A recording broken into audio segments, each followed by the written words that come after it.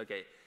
So this is Antonio Cuni, and I'm Maciej Fiałkowski, and we're going to talk a bit about Python and PyPy performance today. And who are we?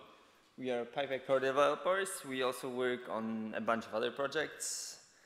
The maybe most well-known one is CFFI, which is a way to call C, and a bunch of other projects. We also do consulting and run a company, Barak Software. So, well, let's start with the usual quote that premature optimization is the root of all evil, and that you usually end up spending 80% of your time in 20% of your code. But it's important to remember that 20% of 1 million lines is still 200,000 lines. So it's 20% tends to scale with the size too, and that can cause trouble if your program is not 10 lines of code. We're going to talk a bit about how to identify slow pods and how to optimize them. So the first part, I'll talk about the profiling tools and how do you go about saying what's wrong. And the other one, Antonio will talk how to address those problems. So yes, the first is identifying the slow spots. What is performance? Like, who ever tried to optimize something? Most people, good. Well, it's a valid question. It's usually it's a time we spend doing task X. So the task X might be serving one HTTP request or computing one protein or doing one of those things, but sometimes it's like number of requests per second, sometimes it's the latency. And the interesting question here is, what sort of statistical property are you actually interested in? Do you care about the average? Do you care about the worst case scenario? Like, I don't know, if you're developing a car brake system, the metric you're optimizing is not the average time it takes to brake. It's the worst case scenario it takes to brake. And this is the metric you're working with. Sometimes you don't care. If you're serving HTTP requests and one in 10,000 requests takes 50 milliseconds more, then, well, too bad. Somebody just lost, has to press Control-R, too bad. So it's important to know what you're trying to measure first before actually starting to measure. Once you know that, it's cool to have some means to measure stuff. So benchmarks are very good. If you don't have benchmarks, you might want to just check stuff in production, how it actually works on the real data, and see if Python is your problem, or your problem is waiting forever for I/O, or the fact that you have 700 microservices, each of them talking HTTP to each other all the time. It's important to be able to quickly determine whether something that you changed actually changed stuff or it didn't. It's the same as debugging. If it takes you a week to go around and try again the next thing, then chances of optimizing anything are really, really low. Hop, hop. Yeah. No. Thanks. No buttons. Okay, so we already got to the point where we know Python is our problem. So, I don't know, looking at top or whatever, we see that Python processes just consume time doing CPU. One important thing is that systems these days are way too complicated to guess. You cannot just stare at the code and then rewrite it differently and then hope that, oh, but I know how Python works. Like, do you really? I don't, for one. And you have to actually measure. You have to see, okay, I run this, it gives me 5 seconds. I run that, it gave me 4 seconds. This is win, but I actually have a tool to measure that. Again, remember about the bottleneck can be small, but can also be really large and like distributed all over the place. Profilers. Who used cProfile here? Almost everybody. Who used plop? No one. So plop is a tool done by Dropbox guys, and I think they run it all the time on Dropbox. So the difference is that CProfile is a tool that is event-based. So each function is instrumented to report, like, now I'm entering the function, start the timer, now I'm exiting the function, end the timer. It's a way to do profiling. Yes, you get function spent, you get time spent in functions, you get tracebacks, you get stuff like that. The problem is that it's a relatively high overhead. On CPython, I think it's like 2 times, roughly. On PyPy, it's worse. And the problem is that overhead is not evenly spread, because overhead is cost per function. That's relatively constant. But then if your function does a lot, then the overhead is small. If your function does little, then the overhead is large. And that's very bad. That's especially bad on PyPy. So it skews the results towards putting more emphasis on small functions than large functions. And VMProf is a tool that me and Anto started working on last year, something like that. And it's like plop a statistical profiler. So it will sample your code as it's run and see, okay, now I'm in this function. Then wait 30 milliseconds, where am I now? Wait 30 milliseconds, where am I now? And try to capture those stacks and give you statistical information. So it won't tell you how many times the function got called, but it will tell you how much time statistically likely it's possible to spend there. So VMProf itself is the tool that was inspired by gperf tools, which is a similar tool for C. It's based on an interrupt, so it runs on Linux machine about 300 times a second, which is not granular enough if your program runs for 10 milliseconds. But if you run a big server that runs for seconds or minutes, you're usually fine. And samples the C stack and works on CPython and PyPy and possibly different virtual machines in the future. So the problem why we didn't just use gperf tools is that C stack does not contain usually much useful information. You would see, if you look at the C stack of CPython anywhere, you would see that 90% of the time is spent in PyEval frame. Thank you very much. That's not a useful piece of information, so we want Python level function. The situation is even worse if you have a just-in-time compiler, which Anto will talk about later, but we want to be able to reconstruct the Python stack from the C stack snapshot. Demo. I want to know. So we have, say, a small program that, let's pick Python, because everybody loves Python. Where is Python? It's lead Python test Python, I think. Here. So Python is a benchmark that's written for Python 1.1, which, who remembers Python 1.1? It was a while ago, I don't even know where. Was translated from C to Python in Gita van Rossum and does a bunch of operations like nice style of what's capital false, for example, 0. It predates booleans in Python.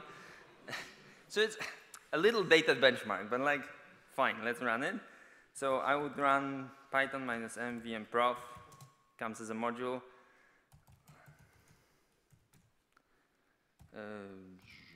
Just run it like this. Boom. Well, that was like, that probably was not enough. Let's run it slightly. Stop, 100 passes. More. No, even more. Okay, now it's running long enough to actually have any useful information. So this will just display the statistical information about which function was spent how much time. So proc1 was 37%, but this is a little useless because we don't see who actually called proc1, what proc1 called and stuff. So we have a little web tool for that, web URL. I'm running this on my local machine because, well, network here, 8000, I think. So we're gonna wait a second, like rerun the benchmark. Okay, so URL. Let's hope it renders properly. Thinking.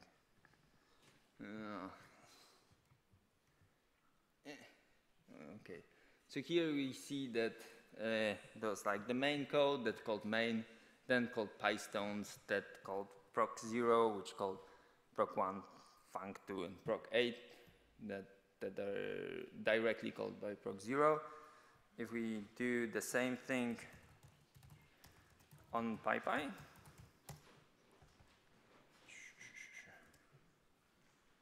then we might want more.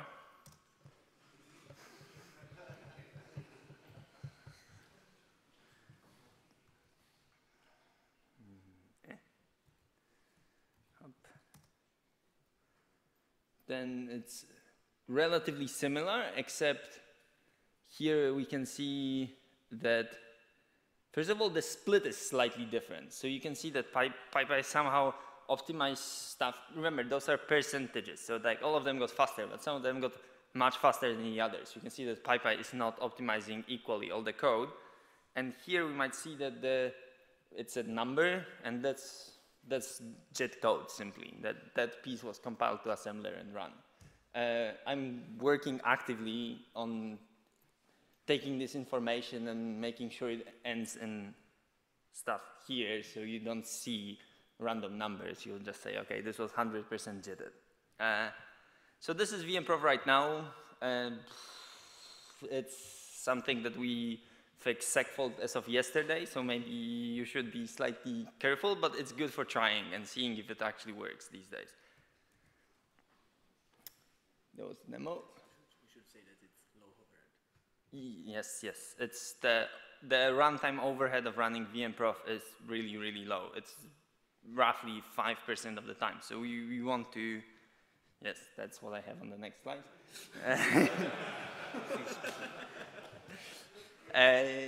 We are looking into a profiler that is possible to deploy the profiler and run profiling all the time. It's not a thing that you can only run benchmarks on somewhere in the isolated corner like cprofile, but you can actually like deploy it and get the data coming to you, which is again another point. We want to have the real-time monitoring of performance. So you're gonna look in like last hour or filtered by request or stuff like this. Something that I should probably mention is that we are trying to run this as a service where you would just like take the data, upload it somewhere, and we would do some sort of advanced analysis like what happened. Did the code got compiled correctly? Are there like unusual patterns to look for? Well, this is work for the future. Multi-threading right now is at least not tested, which probably means it doesn't work. But the goal is to make it work. Like the signal handlers and everything are designed to work with multi-threading. So we just need to look how does it look from the Python side. It might obviously work, who knows, but that probably doesn't. Yes, so as Maciek said earlier, when you want to optimize something. Right arrow, if you press other buttons, things happen. Okay, perfect. When you want to optimize something, first you have to spot the parts of the code who are slow, and then you have to try to make them fast. Well, there are many ways to make Python code faster, and there is, of course, no time to explore all of them. You can write a C extension, you can use Cython, you can use Numba, and you can rewrite your Python code using tricks, which you can find on the internet, and saying most of the web pages you find on the web saying that there are these tricks. Well, most of the time they just don't work. They don't make your code faster, but that's another topic. Or you can use PyPy. PyPy is an alternative implementation, which how many of you knows what is PyPy? Yes, almost everyone. Good. Things changed since 10 EuroPythons ago when nobody knew what was PyPy. This is a good thing, I think. And yes, PyPy is a Python implementation with a JIT compiler. I'm going to concentrate on this tool in the next this part of the talk because yes, we wrote it, we are biased, and it's an interesting tool. The nice thing about, in comparing to the other tools I'm talking about, is that in theory PyPy gives you most of the wins for free. You don't have to rewrite your code, you don't have to use another tool, and etc. You just run your Python code and it goes faster.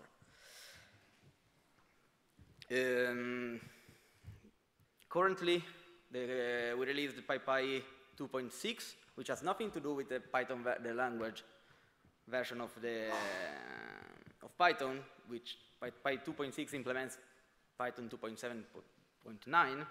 There is also a release for Python 3K. And if you are interested in knowing more, there are other EuroPython talks during the week. If you go to speed.pypy.org, you see nice graphs. Saying that it's 7 times faster than CPython doesn't mean anything. Of course, PyPy is 7 times faster than CPython on these benchmarks that we selected. We are not interested in benchmarks in which we are really fast. We try to select benchmarks that shows real-world problems and etc. And on these benchmarks, the average is 7 times faster. I say that PyPy contains a JIT, which is the part that makes your code faster, and now I'm briefly going to explain what is a JIT. So suppose you have this piece of Python code, which contains function calls and loops and etc. And if you interpret your program with CPython or PyPy without the JIT, you see that you will spend sometimes in the green part, sometime in the blue part, a bigger part of your time in the red and orange part, and etc. The idea behind the JIT is that we can optimize the slower spots by compiling them to assembler so that they execute much faster, and then the total time spent in your running your program is lower. And of course, I cannot go in details because there is no time. We are a bit in a rush. But how does it work? Well, the key idea is that first we compile only the spots which are slower, which are executed for the most time. And then how do we make them fast? Well, we do it by specialize the code, basically. So if we see that a certain loop or a function is run with integers, like we have an addition with integers, we produce a specialized version of assembler which knows that these variables are integers. And if later, by chance, we see that we have floats or strings or lists or whatever, we produce another specialized version of this of your Python code, which is fast on these new types. And the idea is that you pre-compute as much information as possible during the JIT compilation phase, so that once you have finished, your assembler code does only the interesting things and the ones who are really needed for your code. For example, suppose you have this line of code, which is, well, it happens very often in Python programs, object.foo, it's a method call. And this is a very simplified version of what's happening. So first of all, we look up foo in the dictionary of the object, of the instance. Then if it's not found, we look up it in the class. And then if it's not found in the class, we start looking it up in the base class and the base of the base class, and etc. And finally, when we found it, we execute. And if you are interpreting, you have to do these steps again and again and again. Suppose you have this object.foo in a loop that you run it 1 million times. You have to do a lookup 1 million times. And so the idea is that PyPy, you pre-compute the lookup so that you know which function code corresponds to foo, and so you can jump directly to it. But of course, well, Python is dynamic, so things can change, because I could change the class of the object. I could add and remove attributes, either on the object or on the class, and I can do all sorts of tricks. And these tricks are done in real-world programs. So the idea is that we compile the code pretending that object.class is constant, and that the class hierarchy is constant, and so we can do the inlining, do constant propagation, and etc. To make sure that our code is still behaving correctly, we insert a guard, which is a quick runtime check that we do, that our assumptions are still true. If the guard fails, then it means that the assembler code we are executing is no longer valid, or no valid for this case, and so we bail out and we restart interpreting things. Yes, it's going to be slower, but it's better to be slower than be incorrect, of course. And eventually we will compile a new version of the assembler for this new assumption, and etc. So at the end, we get a situation in which all the parts of the code which are executed often are going fast, because we have git compiled everything. The hard part is who decides what to specialize on. Because, for example, as I said, we specialize on the class of the object. And, but we could specialize on the number of the attributes, or if the object starts with O, or something like this. Basically, we have to do some heuristics, and the PyPy code is written in a way which assumes that something is more constant than the other things. So we assume that usually classes of objects don't change very often, but the value of the attributes can change, so we promote the class, but not the values. And we assume that usually the modules are kind of constant. It's not that we add and remove function to the modules at runtime. We can do, in that case, yes, we specialize twice or 3 times, but it's kind of a safe assumption. And sometimes we just have constants in the bytecode, so if you write a plus 1, 1 is the constant, and then we assume that the constant is constant, yes. And this is usually true. Of course, specializing is a trade-off, because if you specialize too much, then we spend most of our time compiling new code and not reusing the one which we already have. And so we consume memory, and we spend all of the time compiling things. If we don't specialize enough, we produce inefficient code, because, for example, if you don't specialize on the class of the object, we have to do lookup again and again. So, yes, it's a trade-off, and it's our job to find the best. And this brings us to the next point, which is how to write our code in a way that it's friendly to PyPy. Of course, unfortunately, we cannot spend much time on this. It's like a topic which can be 1 week long, not half an hour. But one point of view is that you should not do the things that you have done until now. Usually to optimize pure Python code without using external tools, you did things like trying to avoid method lookups, so maybe you save the bound method in a variable and then call it repeatedly, or you try to call, yes, you see, this is something that, where is the mouse? This one? Yes. Yes. This is something that Guido wrote a couple of years ago. Be suspicious of function method calls because creating a stack frame is expensive. That is completely untrue in PyPy because the functions are inlined. So basically, if you follow this kind of advice, you write worse Python code because you are trying to optimize it manually. And if you just write nice Python code, the PyPy JIT compiler can do it for you. So a couple of points that are a general advice of how you should write Python code. Simple is better than complicated, which means that if you write really plain Python code which is self-explained and that you can understand it well, probably the JIT compiler can do it as well, and it has a better clue on what's going on, and it has better chances to optimize it. You should avoid to do string concatenation in the loop, because yes, on CPython this is usually fast because there is one optimization which works only if your string is has only a reference count of 1. We can't do this optimization, so you should avoid it both on CPython and PyPy. You should try to avoid itertools monster. Sometimes I see pieces of code which are an itertools call to another iterable to a generator which calls another itertools, and etc. And I have no idea what it's doing, and if you have, good for you.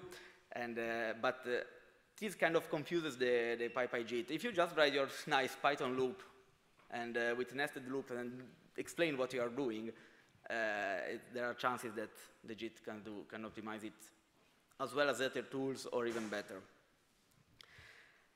The other usual advice is to write stuff in C. Well, no, this is good for CPython because the pure Python code on CPython is very slow compared to C. But if you write stuff in C, then the PyPy JIT cannot know what is happening.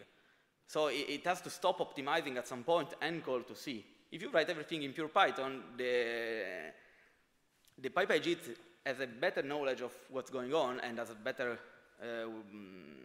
chances to optimize your code until the best performance it can. And so if you want to interface with external C code, the best thing to do is use CFFI, which works both on CPython and PyPy, and it's fast and optimized, and etc. You should avoid the C extensions which are using the CPython C API. We have this compatibility layer, but it's really like an emulation of reference counting and other things, and it's very slow on PyPy. Yes, it works. It's useful if you want to try your software and etc. But if you're using a C extension using the CPython C API, in a part of the code which is important from a personal point of view, it's going to kill all your performance. And then you should try to avoid things which confuse the PyPy JIT in the way I was explaining earlier. For example, we assume that a class is a constant, and classes are kind of fixed from some point on, so you should avoid creating classes at runtime. If you have a function call, and inside the function you create a class, and then you return an object after instantiating this class, yes, this is valid Python, it works on PyPy, but then the JIT will specialize on this new class again and again without reaching a fixed point. Note that it's not that it's not allowed. You can create new classes, for example, during import time because you want to do some meta-programming and etc. It is perfectly valid. But if you create 1 million classes, well, the JIT will create 1 million assemblers, basically. And for example, this is an example of what you should not do to optimize your code, because if you try this monster saying apply operator.getTer of x and map it to the element of the list and etc., well, it's much, much easier to just write the list comprehension. And this is the kind of advice you find on the web. And if you measure it, on CPython it's exactly the same speed, so it's not true even on CPython. And on PyPy, the first one is just a bit slower. So please just write your nice Python code which is understandable, and the JIT will remove the overhead for you. If you want to know more about PyPy, we are around for the whole week, so just ask something to us. Tomorrow there is an open space in the A4 room at 18, so probably will be a Q&A session, so just come and ask. And yes, yes, right. Maciek want to show you a better demo of VMProf.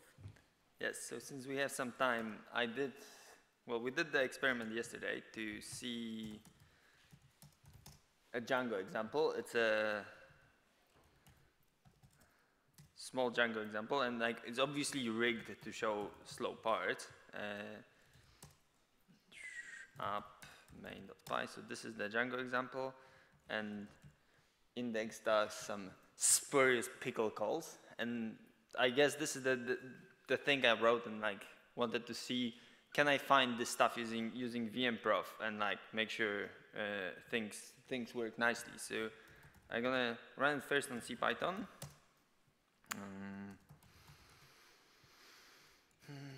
So I want to upload to the local host, and I'm gonna run manage.py run server. And now, because it's Django, it starts like multiple processes when one, like if you just run it like this, you end up profiling the watchdog process, which does nothing. Thank you very much. No reload. And then I'll disable threading just in case. Okay, I'm running the server on port 8001. If I look at it, host 8001, it says okay, good, fine. So I'm gonna run a simple AB, and I'm not going to listen to you saying that AB is a terrible tool, but I want to just send some requests. So munch, thinking. Well, it's CPython, so I can probably just stop at 4,000 requests. It's fine because there's no JIT warm-up time or anything like that. And then like uploads the profiling data. Hop. Pretty sure it's trying to load fonts or something. Okay, so we have Django doing its job, which has call stack of billion functions. Handle, run, call, get response, index. Okay, so I click on index, and index actually spent only 47% doing the actual job. But as you can see, that dumps here itself spend like 66% of the total thing. So if you kill the spurious pickle that I put there, it should be like 50% faster. Okay, fine. Now I'm gonna run the same thing on PyPy.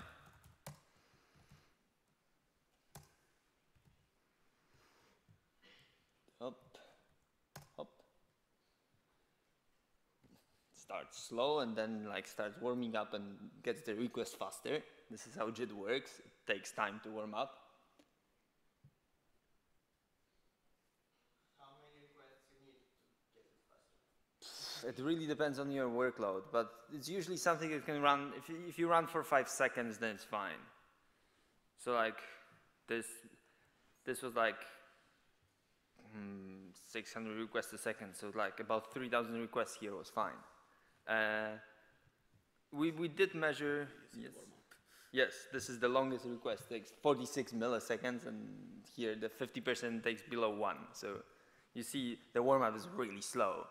I think so, and then I try using Java, and then it's really, really slow. So it's not that bad, but it's still relatively slow. The overhead here of profiling we checked the other day was like, here was like 660 requests a second without the profiler on. So that's what, 40, below 10% anyway. It's like 8%. If I look, it's really not working, eh? Here, this. If I look here, okay, I can't scroll to the right because it doesn't render. Maybe no. I don't know. So what I was trying to show is that here we have normal the Django stack, which is 5 billion levels deep, and here it goes run, call, response, index, somewhere there. But the index itself spends far less time than on CPython. Like if you click on index, it's like 32% spent on doing index, and there's one this guy, which is make style and like what is the name of this guy? It's color style. So that made me wonder, because my little program that returns OK does not do much coloring as far as I can tell. So we looked at what's going on there in Django source, Django core management color. What was the guy's name? Color style. Color style.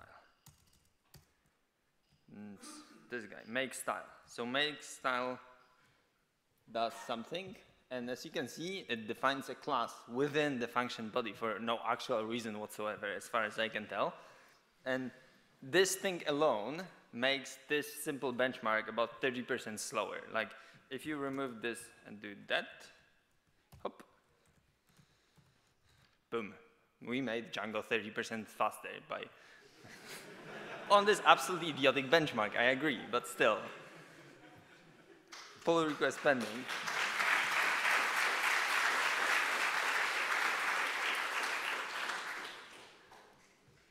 Well, so, no. This browser thing is not really working. Anyway, questions, I suppose.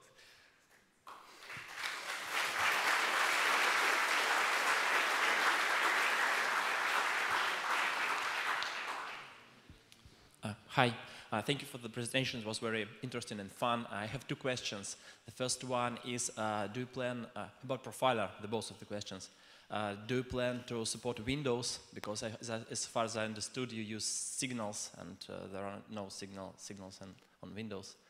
So yes, we plan to support Windows. We didn't make a precise plan just yet how to do it, but we probably what you can do is you can just run a separate thread, then like the C-level thread, and then just sample the stack. You have to be very, very careful, but maybe things are possible. I don't know, like we support Linux right now, 64-bit Linux. We have plans for support, like OS X is in the process, and Windows will look how to support, but I don't know yet. If there's high demand, we'll support it. Okay. Oh, for PyPy. PyPy works on Linux, OS X, and on Windows, and on 32-bit, 64-bit Intel, except Windows. It doesn't work on 64-bit Windows. You can run. I mean, what are system calls you use for operating system? You mean for the profiler or for PyPy itself? I'm just trying to estimate how complex is to port it to some, I don't know, FreeBSD. So FreeBSD actually works. It's not officially supported, but it works. People ported it. But generally speaking, it's the same as for Python. Like most of the stuff that you are porting are CPython standard library and all the calls there. So the effort is very, very similar. Like we use a few extra calls to say compile assembler, allocate this, but as long as you're not supporting awkward architecture like MIPS or something, then it's relatively easy. The second question about Profiler, I didn't quite understood. Is it possible to make cross-profiling between C and Python? And if it is possible, how do you do that? So what happens is you capture the entire C stack, and you have C stack that includes special entries for Python functions. I can show you later. Okay. But like the idea is that you have all the C calls, and then you just throw them away. So having extra C calls present there, it's very easy. The only problem is then you need your dwarf data to be present. Like you need to be able to look up the symbols. But other than that, the support is already there. Okay, thank you.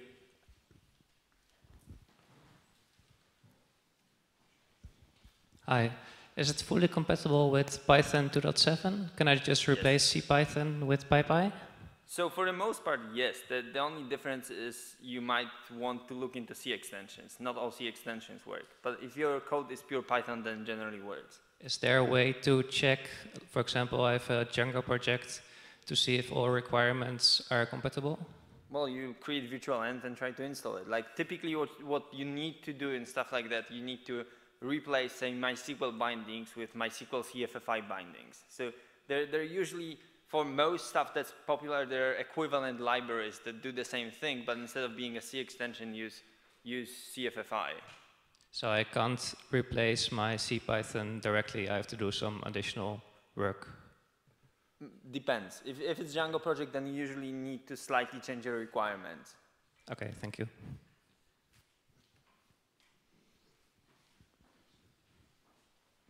Hello. So I have a question. If you want to write a function and you would have multiple ways to implement it, and you don't know which one would be better, and when you compare the times, then the times kind of get different over time because the garbage collector kind of is always present. You cannot disable it, right?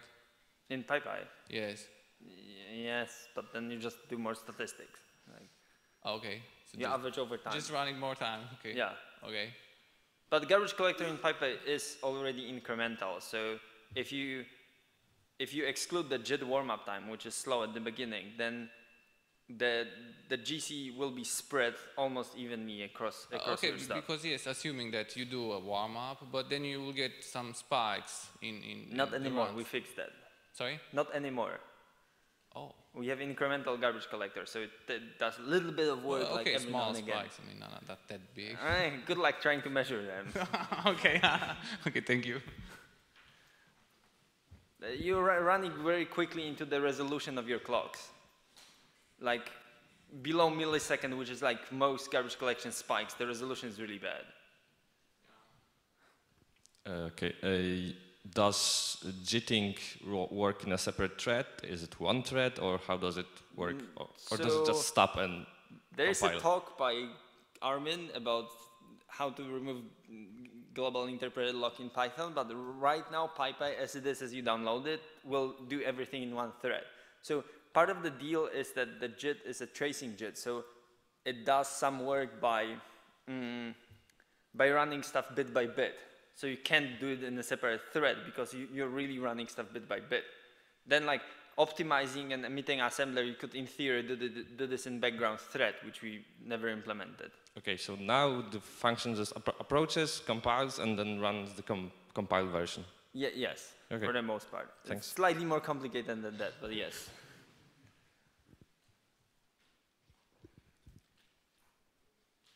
More questions? Larry here? No?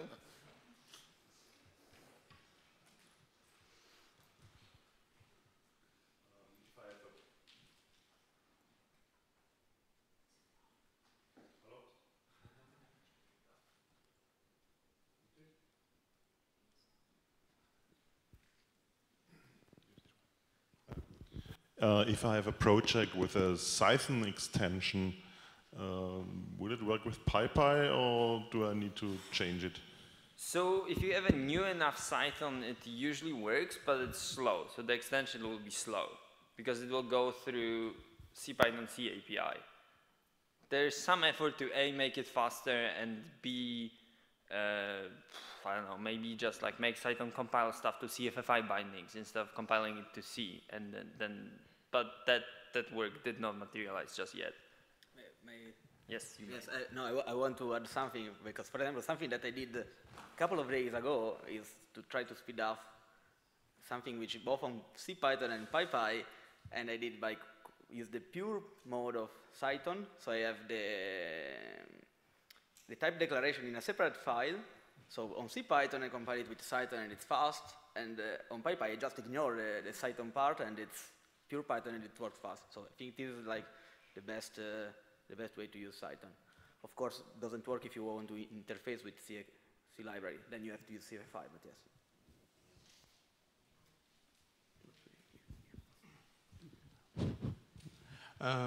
Did you ever measure the amount of time you spend in PyPy? I mean, for example, you have a process, and this process spends some time on doing the work which needs to be done for Python, Python code, and you have your own JIT and all the stuff in PyPy. Did you ever measure this amount? Yeah, I think you are speaking about the time we spend in the JIT compiler, for example. Yes. The time you spend in PyPy. Yes. Well, how can I go back to VMProf? The browser. Yes. Here. Well, here in this case it doesn't work because it shows 100% interpreting. But for example, VMProf show you how much time you spent warming up, which means JIT compiling, how much time is spent in the garbage collector, how much time is spent in the interpreter, and the green. Well, the green box is JITted. So I think this is your question. Yes, but that looks pretty ambitious, you know, 100% and 0. Yes, this is wrong. I don't know. I don't know why it didn't detect the JITted code. Hmm? Yes. Well, it still shows 0, 100% because the PyPy is built wrong. okay. That's just me. So PyPy has 0 overhead? I'm not sure I understand the question. Like, what do you mean, spend time in PyPy? All this time is spent in PyPy. In PyPy, you do like your own work. You need, for example, gin compilation or garbage collecting. And there is like user code, which is wrote. Yes, so you mean how much time we spend in runtime and how much time we spend in user code? So Yes. yes, we will measure that. Like examples of runtime are dict lookups. Like dict lookups are not JIT compiled. But it's usually very useless for users to know that. Unless you really want to know like how much time you spend in big number calculations or stuff like this, then it's usually not very interesting to know how much time is spent in this C functions or how much time is spent in the user code. Like, do you care if your code is calling dict lookup and then spending some time in like a little helper or not? Like, how does it matter? Well, I care sometimes because like I'm curious about the raw performance. Maybe I consider rewrite all this stuff on Java. Yes, but yes, okay. Yes. So you mean it's Python overhead compared to what? To the same program written on Java? Yes, or maybe in C++. Well, then the answer is like, there's no really good answer for that question because you wouldn't write it the same way. You would use different libraries. You do different things. Like, in some places you would not use a list, you would use a dictionary, stuff like this. Like, if you write the things exactly the same, what's the speed comparison between Python and Java, that doesn't have a good answer as a question. Like, it really depends on the program a lot. Like, our JIT compiler is quite good. Like, the best case scenario is as fast as Java, roughly. But you don't always hit the best case scenario. If you write Python code that looks like, I don't know, like this, where class style was defined inside, for example, you wouldn't write that code in Java, right? Because you can't do it. So, see, like... Well, you can write it in Java, but it would not be the same inside. After compilation, of course.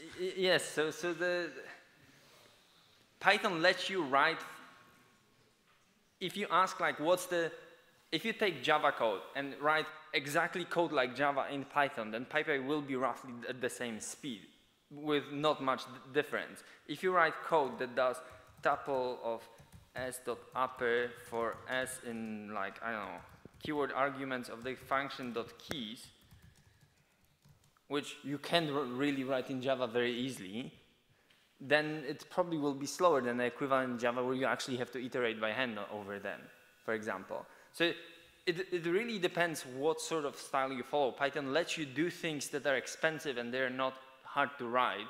And we are trying to optimize them, but we don't always do as good job as if you're writing in C. You would never allocate memory yourself because it's a real pain to deal with. Because then you have to remember where to free, how to exit the function. But in Python, it's very easy to allocate memory all the time.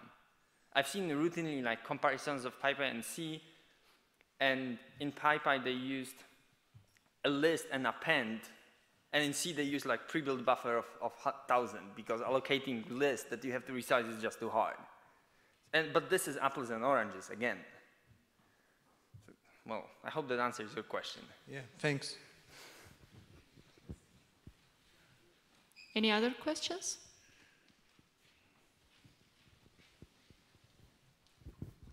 Thank you for the talk. My question is, will type hints help PyPy? No. The short answer is no. So the thing is like if you do JIT compilation, you know all the types anyway.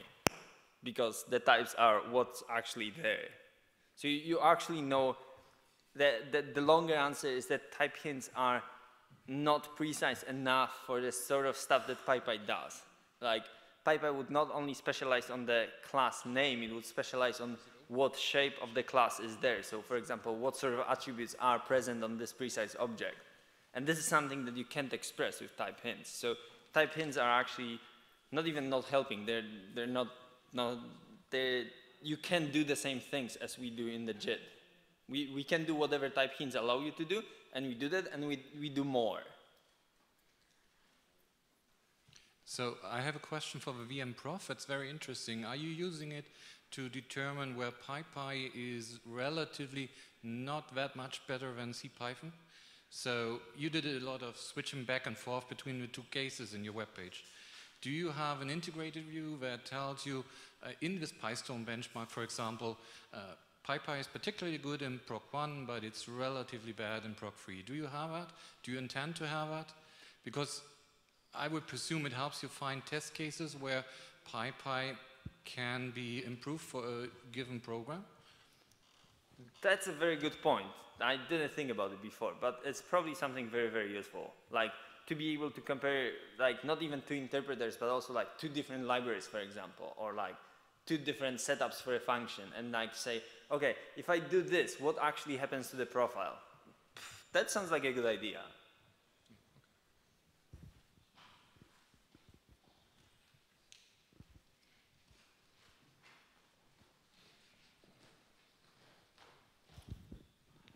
I think I checked about 6 months ago, and PyPy is incompatible with gevent. Has that changed? And yes. Is it going to change? Okay. Yeah, so I think the new release of gevent will support PyPy. I mean, the trunk version already does.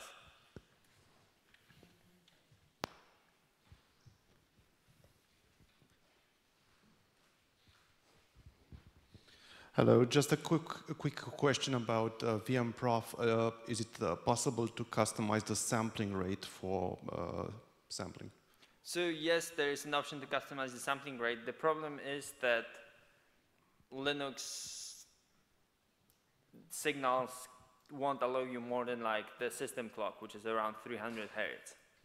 I think it's 30, I don't remember, but it's like around that number that you can't go lower without changing strategy completely to something like threads, which we might need to do for Windows anyway. So, and does it increase the overhead linearly? Yes, obviously. It would if you sample more often than like, if you are at 300 Hertz, you have like 30 milliseconds of time in between.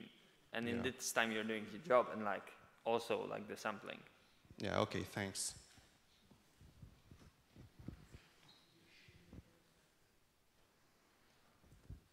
Hello, and again, thanks for the talk. And I have the question about the PyPy. So you showed the example that making a class inside the function is bad. It obviously is pretty bad in CPython as well, causes some overhead. But my question is, let's say there's some testing library that mocks the classes. So how do you deal with monkey patch and stuff? So maybe depends on the setup a lot, but if you just mock the stuff, and do you mock the stuff for each function? Well, like, I mean, we are talking about stuff that's called millions of times. If you mock it for like each call of the test function, how many test functions do you have? Like 500? That's definitely not a problem at all. And I mean, those test functions won't be jitted anyway because I mean, what you were saying is your assumption is that the class is a constant. So I'm obviously when I monkey patch, I change this constant at the runtime. Yes, but do you do it a million times or do you do it like a couple times? I'm going to do it like several times around.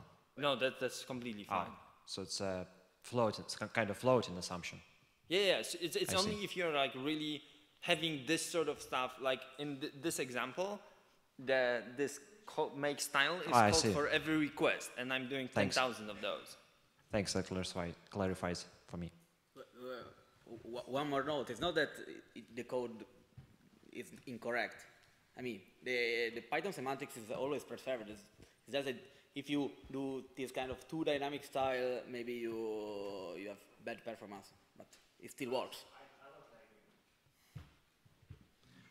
Hey, I was just wondering, is there a linter or something that I can run to tell me about that the class is a bad idea in the No, it would be nice to have, but no.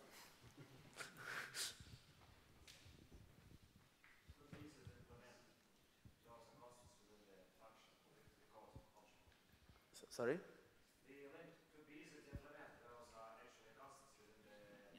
Yes. Yes, but yes. Please do.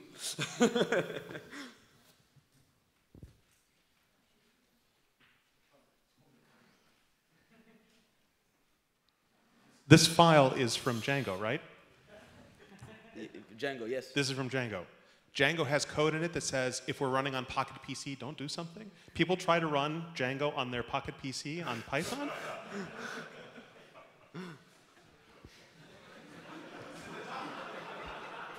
Yes.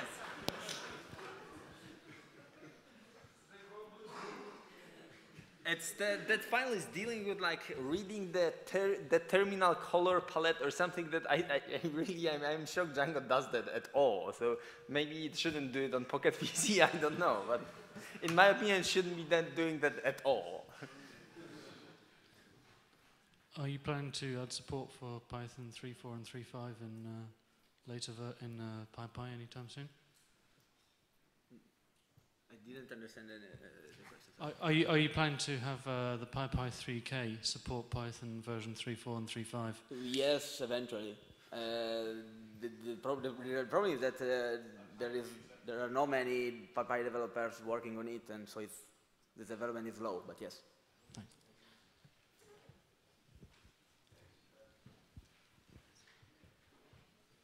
More questions? No, so thank you very much.